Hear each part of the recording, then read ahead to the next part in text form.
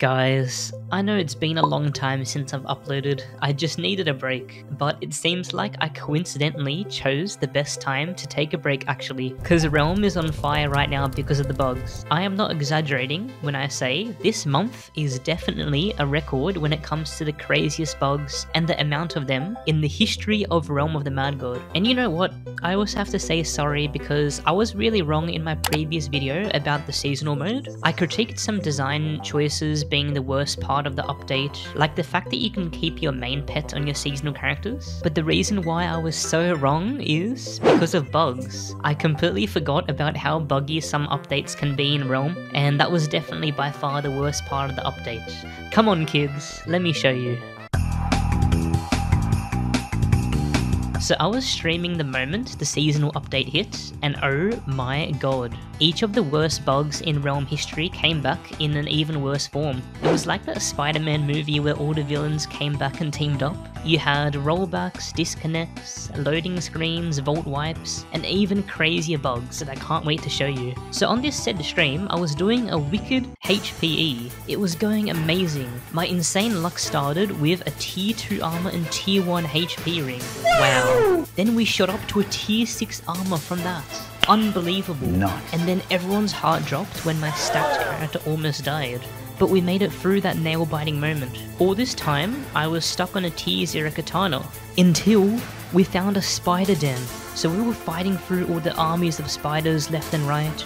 I felt my heart pounding through my shirt as I was clawing through the dungeon. I got rewarded with an ability upgrade while clearing the dungeon, and then we got to the boss. Really important to dodge the projectiles here. I go left, I go right. The boss dies. And yes, I got it.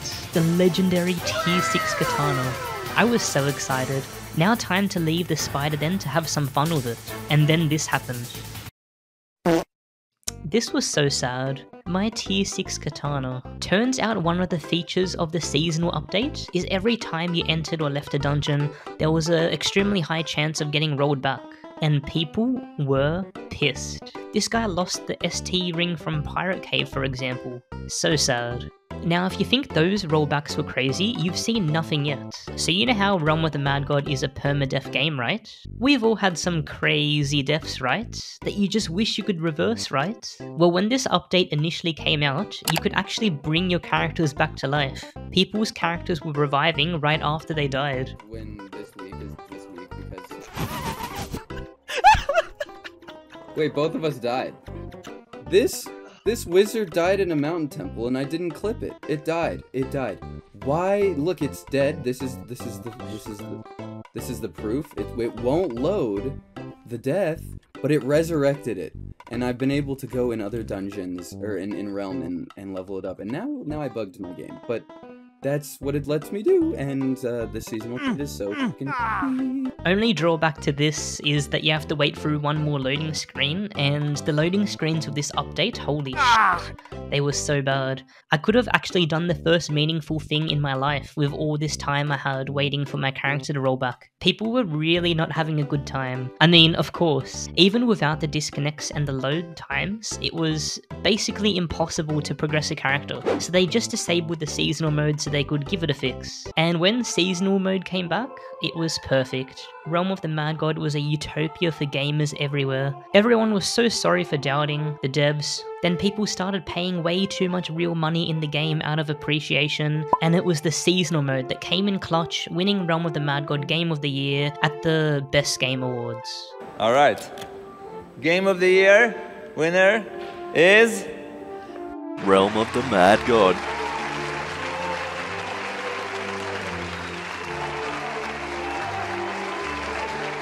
Just kidding. Except for the players spending way too much money, that definitely happens.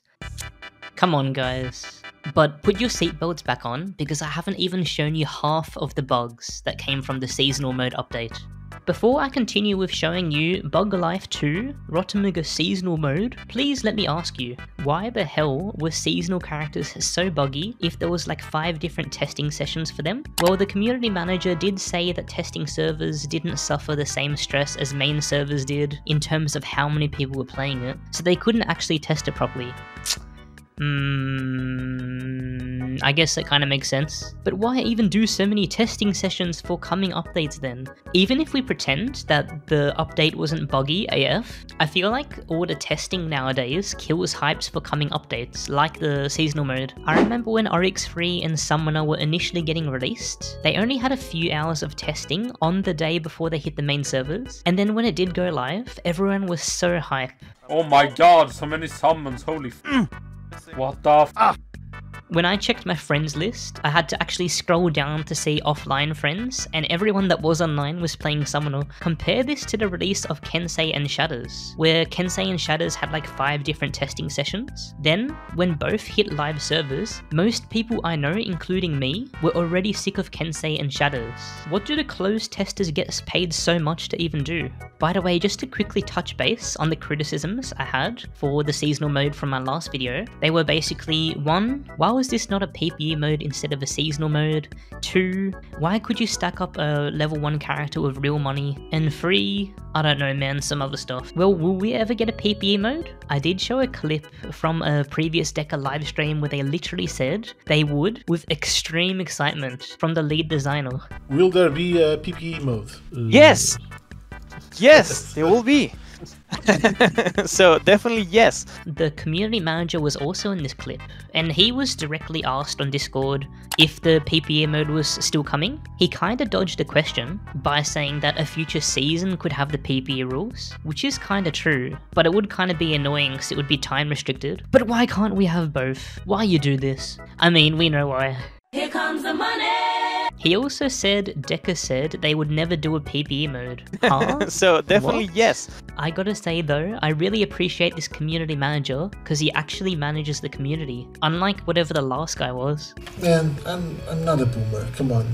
My second issue of the seasonal mode is that you would probably be able to use gold to buy near best gear like ST sets as soon as you start a character, and much more than that, which did come true, but I never anticipated that you would also be able to use the fame you gained on your main characters to also get gear. So you would be able to completely skip the early to mid game progression by buying gear from the bazaar up to tier 12, costing you a small amount of fame. Some players were also going a bit overboard with it and spending a massive amount of their fame to then sell the items to max their characters quicker. Also then they were using leftover pots to then trade for even better gear than what was available in the bazaar. Also, I was pretty annoyed with the fact that even me, who wasted too much on this game, on the vault slots, on the main characters, would still have to buy vault expansions in the seasonal mode. Now how naive of me to assume that this would be a one-time purchase for all seasons. Instead they made it reset on seasons, man. Oh my god.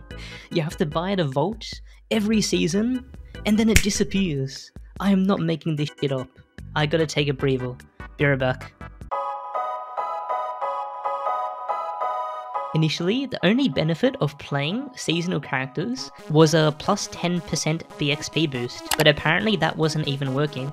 So how am I supposed to finish my battle pass?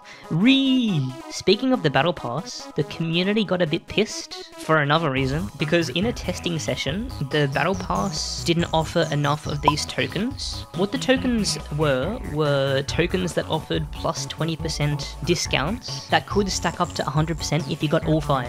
In the testing session, they only added up to an 80% discount, so you couldn't get the next one free if you completed this new battle pass. Now, you Mr. Viewer might be like, this isn't a charity, why would it be free? Well, Deca actually promised in the latest production letter, way before the release of seasonal characters, and also with the release of the first season 8 months after, that if you purchase a battle pass, and then play enough that you get the tokens in each battle pass, then you'll get the next one free. Now, I want to see how many of you guys watching this video were like me, that only bought the first battle pass, because I had the expectation that they would keep this promise and it would be like a recurring free battle pass. To be honest, I didn't play enough last season to get this one free, but if they didn't make this claim twice before, I wouldn't have bought it otherwise. You guys got me good, you sly tricksters.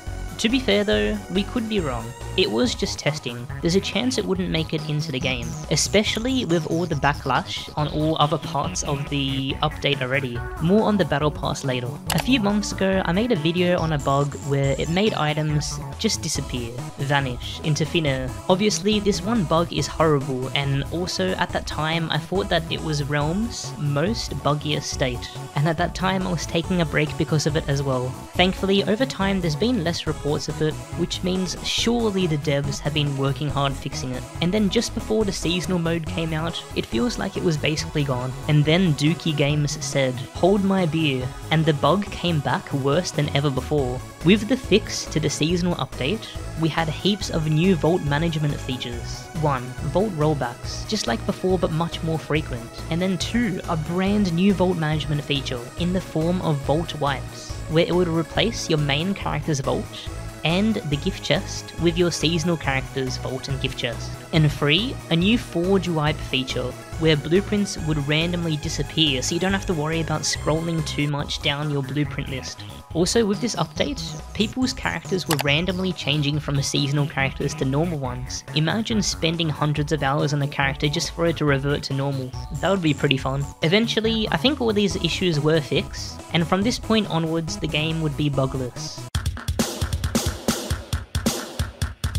A pretty awesome update for Realm came out recently. I'm not even being sarcastic this time. It's not often that Realm of the Mad God gets endgame dungeons, but it got a brand new one called Steamworks, and I really like this one in particular. The way I see it, it's kind of like an epic Cave of 1,000 Treasures, because it's basically the only other dungeon other than Cave of 1,000 Treasures with hazards that you have to avoid. And on top of that, the sprites and the boss are pretty damn badass. Also, exclusively for seasonal characters, they got missions, which are like goals to hit, and then you get rewards, which include candies to max a single stat, an item to max all of a single character's stats, and even whites like Crown and Superior, which is a staff that you can normally only get from Oryx Free. And since Realm of the Mad God from this point is bugless, everyone lived happily ever after. Just kidding.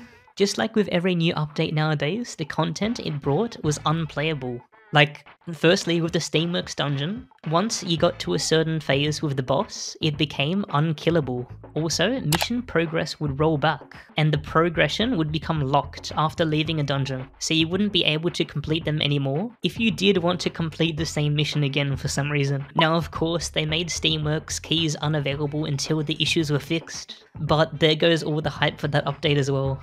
Also, remember how we talked about the Battle Pass rumor of it not being free anymore if you did pay for the first one and then complete this season, as well as all the previous? Deca doubled down and made the discount for it if you progress through the whole season even less, from the 80% we saw in testing to 60%.